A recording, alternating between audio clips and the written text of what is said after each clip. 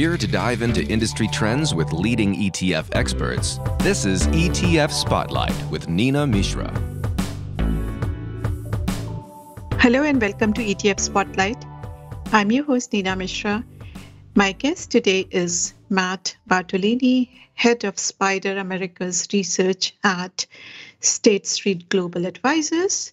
We're talking about the market outlook and investing strategies for the second half of 2022. Matt, welcome back. Great to have you on the show. Yeah, I'm really happy to be here. Thanks for having me back. So it's been a very challenging market for investors, and that's an understatement, I think. Both stocks and bonds have fallen at a pace which was not seen in decades. And lately, we have seen some very volatile moves even in major indexes, up one day, down the next.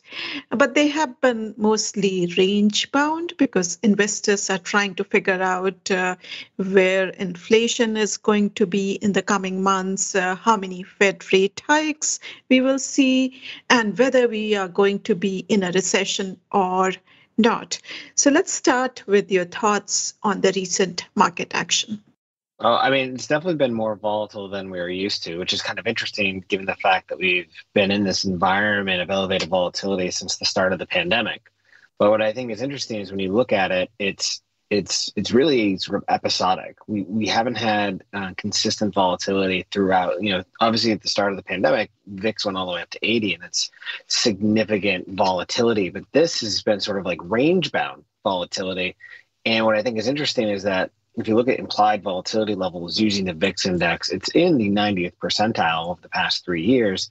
Similarly, you also have bond volatility, currency volatility, and oil volatility all above that 90th percentile over the past 3 years. So this idea of really cross-asset volatility has been something that the market has had to endure. And now you're starting to add in some fundamental volatility because as we saw in the last earnings season, you're now having firms being punished significantly that miss on earnings, but also you're seeing more downside revisions to earnings estimates. So there's basically for every upgrade, there's an equal amount of downgrades right now for the S&P 500 stocks. And, about 6 months ago, that was about, a 1.8 ratio. And every month since then, it's really fallen monotonically month over month.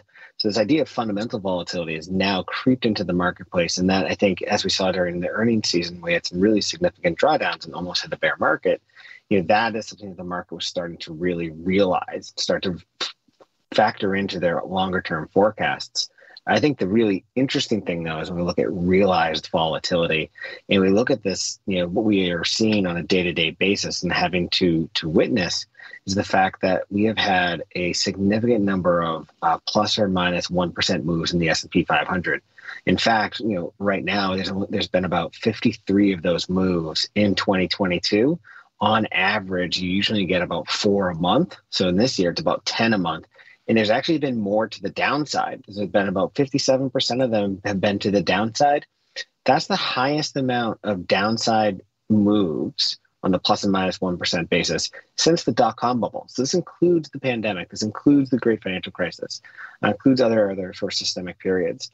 So it's a really interesting time period for investors to try to express risk, but also how to structure portfolios because it's not just stocks that are down, it's bonds that are down, and you have conservative portfolios, that 20/80 allocation down double digits. And that's something, that is the worst drawdown ever experienced for that conservative portfolio. And I think that's it's a very difficult time. I totally agree with you. It's a very difficult time. And one of the biggest concerns for investors is surging inflation. And lately, some experts have started saying that inflation has probably peaked, and there are some numbers which suggest that probably we have seen the peak in inflation, even though inflation would continue to remain at elevated levels. Treasury Secretary Janet Yellen also said that in a Senate testimony yesterday, and that's mainly because there are many factors which are beyond Fed's control, including the war and supply chain disruptions resulting from the pandemic. And they are the main reasons for much of the rise in inflation. At the same time, it appears that economy is on pretty solid footing, and both consumer and corporate balance sheets, they remain strong so far. So do you think the Fed would be able to tame inflation without sending the US economy into a recession?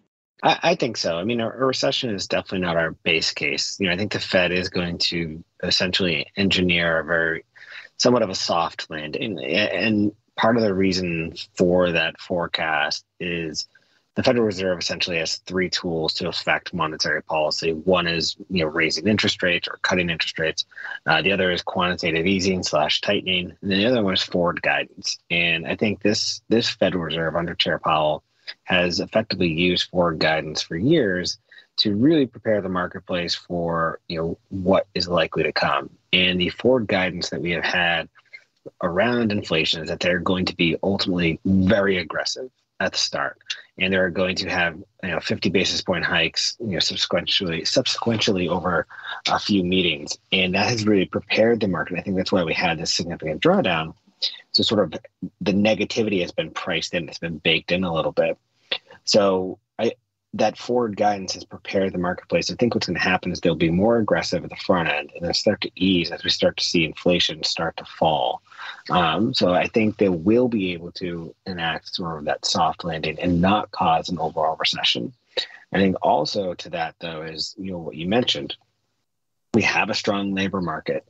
We have consumer balance sheets that have, it's definitely started to come down if you look at the excess saving rates, but it's still well above long-term averages. You have corporation balance sheets that are still, what I would say is, still strong. There's definitely a significant amount of cash within those balance sheets, even though they've started to burn down a little bit, but it's through buybacks. And naturally, you're going to see more buybacks in a declining market in just terms of, buying back lower price shares of your own company. So I think there's some underpinnings of strong growth that is going to mitigate any harsh tightening cycle that the Fed is going to embark on. And that should likely prevent sort of a recessionary period engineered by the Fed. So if we get a soft or softish landing as the Fed expects, do you think the market investors can expect a gradual recovery in the stock market in the second half? Do you think a lot of bad news is already priced in the first half performance, where stocks had a terrible performance? And you did talk about these downside earnings revisions. So putting all that together, what can investors expect from the second half? Well, I mean, honestly, I think they can probably expect a little bit more of the same, because it's not just, inflation that is driving market action. It is what will the Federal Reserve do as a result of inflation, but also what are some of the reasons why we have elevated inflation levels. And it is, the Russia-Ukraine war. So what are the derivative impacts of that? What is going to occur with that in and of itself? If you all of a sudden have a ceasefire, and again, we're not saying that, but if you have a very clear-cut resolution on that, all of a sudden supply chains become a little bit more unlocked. You start to have, less sort of supply-side inflation on different commodity markets. So there's so many different path dependencies. I mean, you have a multidimensional amount of risks converging on one another that has really created this incursion within asset classes where you have stocks and bonds both down at the same time, but similarly, you have volatility levels also elevated. So it's not just about the Fed. It is not just about inflation. It is about some geopolitical risks. Not to mention, we will have a midterm election that is likely to be as tense as they all are usually. That could have an impact on sort of headline sentiment. And headline sentiment right now is not overly robust. If you look at some sentiment readings, whether it's on retail basis, you see the percent of investors that are looking at the market under a bearish view, that's in the bottom decile over the past 3 years. Similarly, if you look at it we have an institutional confidence index that is it's below the level of 100, which indicates more sort of a risk-off positioning. see this in fund flows, risk off positioning there. So I think what to expect in the second half is this continuation of a very complex market environment where you do have the multiple dimension of risks converging on one each other. And I think that's why in our outlook we titled it Seeking Clarity Amid This Complexity, because we are likely to continue to endure elevated levels of volatility, not only in stocks, but in other asset classes as well. And I think investors need to be aware of that when allocating capital. So let's talk about the market outlook for the second half and how investors can position their portfolios. So State Street recommends 3 strategies. I saw in your note, emphasize high quality value in the core, limit duration in pursuit of real income, and consider inflation-sensitive alternatives. So let's start with high-quality value in the core. Tell us more about why you expect high-quality value companies to do well in the second half. Yeah, I mean, I think what it comes down to is the trend that we've started to witness over the past few months. Basically, when we partition the U.S. equity market by firms that are profitable relative to the ones that are non-profitable, and this is based on trailing 12 months earnings per share, so just the actual earnings, not the growth. So these are firms that are actually generating positive free cash flow. And when we look at it, as profitable firms have significantly outperformed unprofitable firms this year. And it actually holds even when you neutralize sector biases. The average net spread differential is positive for every single sector when you take that profitable minus unprofitable. Similarly, when you break it up into quintiles, quintile 1, so the most profitable firms, actually have positive performance this year, while the quintile 5 is basically down over 35%. So we like this idea of profitability and quality because we are definitely in this marketplace where the early part of the pandemic rally and into 2021, this has shifted as rates rose because the math changed for some of these high growth darlings.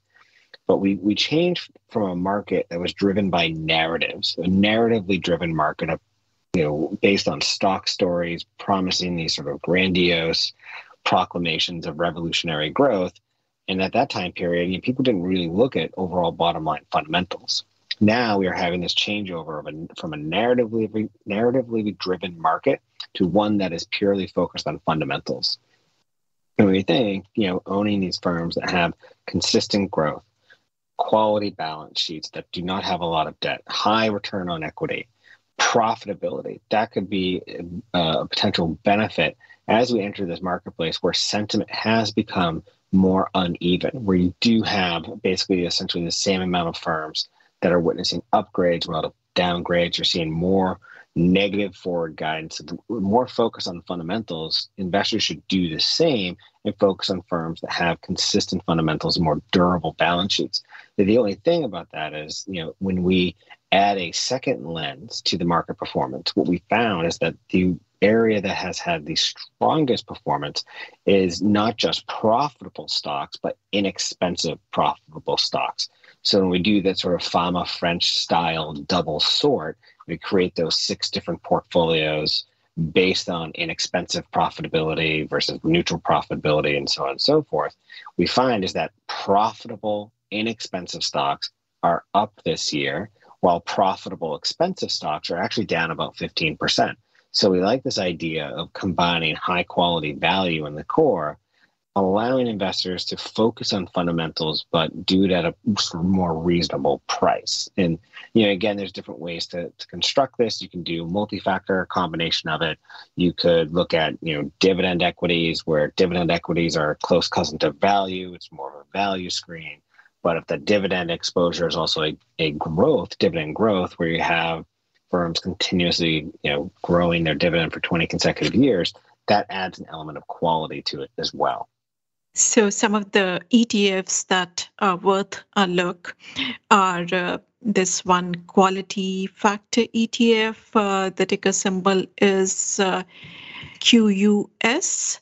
And for dividend-focused strategies, this S&P dividend ETF, the ticker symbol is SPYV, and this one which focuses on value, it's the SPYDER portfolio S&P 500 value ETF, and the ticker symbol is SPYV. Tell us a little bit about these ETFs. So the first one, QUS, that is that multi-factor blend. It blends both quality and value factors amid min volatility. So to sort of give you this more balanced factor exposure within sort of a defensive core-oriented solution. The second one is SDY. Its index, it seeks to track firms that have consistently upgraded their dividend for 20 consecutive years. And that's just the minimum, because there are some stocks in there that have increased their dividend for over 50 consecutive years, which, 20 years in its own right, you've seen different business cycles and able to withstand economic and fundamental volatility, as well as economic, recessions and so on and so forth. The last one, is a pure value ETF, but the starting base is, because of the S&P 500 methodology, every firm within that has to be profitable in the subsequent the prior 4 quarters. So you do get this element of profitability, but also value. Very interesting. And now let's talk a little bit about fixed income. And it has been a very challenging environment for bonds as well. In fact, bonds had their worst start to the year in many, many decades. And many experts predicted that the decades-long bull market in bonds has come to an end. But we have seen some renewed interest in bonds lately. It seems that investors are going bargain hunting in these beaten down bonds. So tell us what investors should do in their fixed income portfolios. Well, I think the biggest headwind is going to be duration, because in our view, obviously the Federal Reserve is going to continue to hike rates. The implied rate based on futures pricing right now is around 2.85 by the end of the year, and that's on the Fed funds rate. Typically, there's about a 34 basis point premium for the US 2-year relative to the Fed funds rate. So that puts the US 2-year above 3%. At the same time, you're going to have quantitative tightening with the Fed rolling off their balance sheet. We think that's likely to sort of shift the long bond, the 10-year higher. We don't think the curve is going to invert. We've actually, and I think what we've seen since it had a sort of very, very, very brief inversion is, it's been sort of range bound. And I think part of the reason for that is that, the US 2-year yield got a little bit ahead of itself because, again, all that forward guidance, really pushed, market rates, the US 2-year, which is the most sensitive to monetary policy, higher initially. I think now it hasn't moved as, violently over the past few trading sessions. So it's, we're going to see a little bit of a give back there. So we don't think that a lot of, there's not going to be a lot of curve flattening. It's likely to be sort of range bound, but shifting higher along each tenor. So with higher rates, duration management is going to be significantly more important. So we think having a more lower duration bias is likely to be more beneficial than extending duration. But in doing so, that's going to sort of constrain your income generation potential. So we like this low duration, high income type of strategies, mainly actively managed, to give you that sufficient yield capture, but in a way that is not overextending on duration. Now let's talk about inflation, which has been, as we discussed, one of the biggest concern for investors. And as we discussed, there are some signs that inflation may have peaked, but it is expected to remain at elevated levels.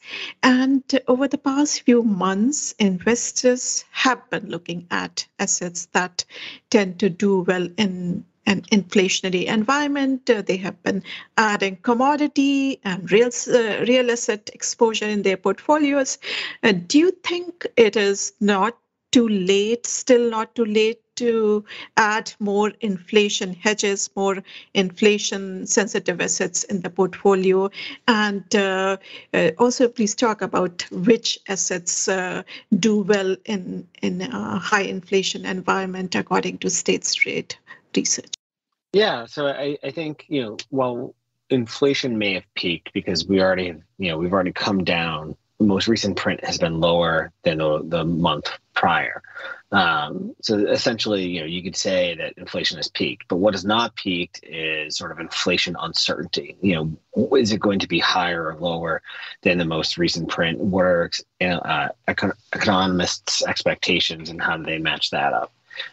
So we're still going to have inflationary uncertainty, and also inflation is still going to be elevated. And we're unlikely to get down to the 2% level until probably back half 2023, if not start of 2024. And there's all these sort of inflationary tailwinds. We mentioned earlier the Russia-Ukraine war, supply chains, zero COVID policy in China, and things along those lines.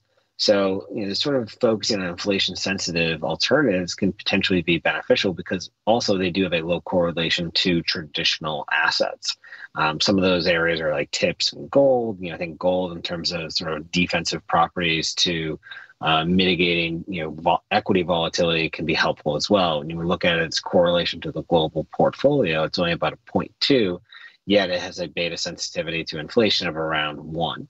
I think if you're looking for more inflation sensitivity, looking at natural resource equities could be helpful. It's going to not provide as much potential diversification, just given that it has basically a 0.8 correlation to the global portfolio of stocks and bonds historically, but its inflation sensitivity is around 3. So you're going to pick up some additional inflation sensitivity by focusing on natural resource equities. I think one of the things about some of these segments of the market that are more inflation sensitive, like REITs, like natural resource equities, like tips, gold, and commodities, which is the most inflation sensitive, is that together or even standalone basis, they can be volatile. So we actually have a strategy that looks at real assets in and of itself, and will rotate among those, applying sort of a risk-aware, risk managed portfolio management process to it. So we like that sort of actively managed real asset type sector portfolio that will have all of these different exposures, but will also give or pay attention to and look at the volatility of these as well. So you're talking about RLY, which is the SPYV SSGA multi-asset real return ETF, actively managed. And there's another one which provides exposure to global natural resources. The ticker symbol is GNR. And both these have done really well this year. We know that all the inflation hedges, natural resources, commodities, they have been significantly outperforming the broader markets. Both these are up more than 17% year to date. You mentioned gold as well, and gold has also outperformed the major stock indexes, but it is not up a lot this year. So do you think gold is going to finally outperform and deliver the kind of return it is expected to deliver in a high inflation and environment with a lot of macroeconomic uncertainty? Well, I think with respect to gold, it's the sort of relationship to inflation sometimes tends to be a bit overstated. As I mentioned earlier, it has a beta sensitivity to inflation around 1. So it is far more sensitive to inflation than your traditional sort of bond allocation, right? So global bonds, basically a negative sensitivity to inflation, as you would expect. But so natural resource equities have a much higher inflation sensitivity, right? And some of that goes down to the inputs and of how those firms generate profits and revenue. So for gold, inflation is just one of the things that could potentially be driving near-term performance. If we look at some of the other macro factors, real rates are a strong determinant of gold performance, and real rates have moved higher as the Federal Reserve has started to overall just raise rates, and that has put upward pressure on the real rate environment and market segment. Also, the dollar has been significantly stronger this year, and that again is going to run counter to gold's overall performance. The dollar is basically up 7% this year, and that's going to be a headwind for gold overall performance. So I think when we think about gold, we look at it, it's up about 2.5% as of today, and that is a positive source of diversification because stocks and bonds are both down.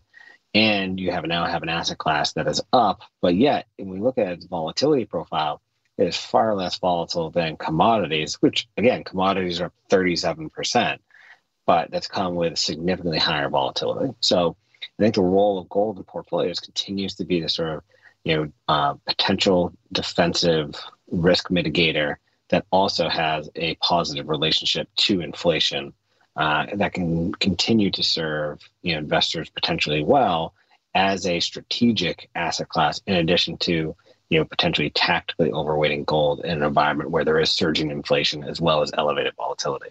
Yeah, I totally agree with you. Gold does deserve a place in the portfolio, mainly because of its low correlations with other asset classes, and also because of volatility, low volatility, as you mentioned. Now, switching gears a little bit, I also wanted to talk about fund flows, which I know you track very closely. And ETFs have gathered more than $270 billion in assets this year, which is quite impressive, even though this is considerably below last year's record-breaking pace, which is not surprising given the market performance. So tell us about what you have seen lately from fund flow trends, which areas are seeing more interest from investors.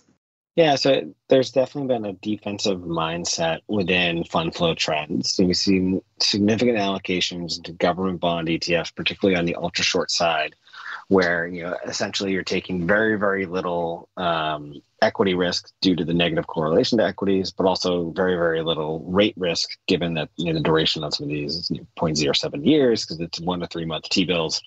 So a very defensive mindset from that perspective. And on the equity side, sector flows have been very defensively oriented. If we look at the differential between defensive and cyclical sectors on a rolling 3-month basis, it is at the sort of largest differential of all time, favoring defensive in lieu of cyclical. So you take those two factors combined, there has been more of a focus from investors to be a bit more defensive. And then secondarily, we look at the percent of ETFs that have had inflows. Roughly only about 52% of ETFs have had inflows in last month. On a year-to-date basis, roughly around 51%. The historical median is around 63%.